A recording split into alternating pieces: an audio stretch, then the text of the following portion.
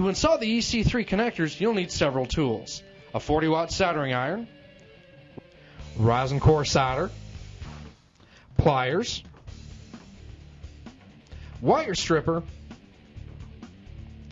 1.5 millimeter hex driver or flat blade screwdriver, and the EC3 connectors themselves. Strip one battery lead approximately 2 millimeters. It is important to only strip one wire at a time to prevent an accidental short.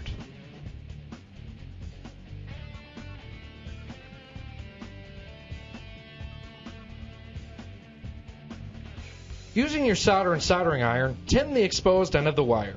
Make sure you completely tin the wire and avoid a possible cold solder joint.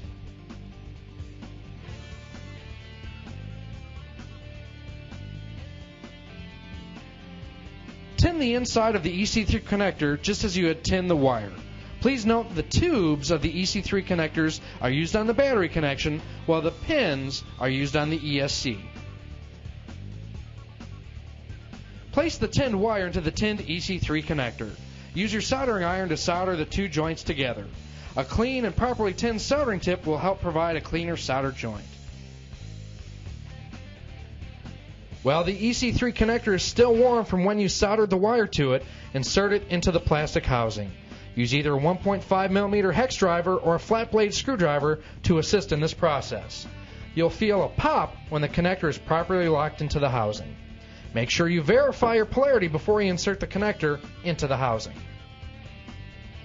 Finally, repeat these steps with your other battery lead or ESC connection to complete your assembly process.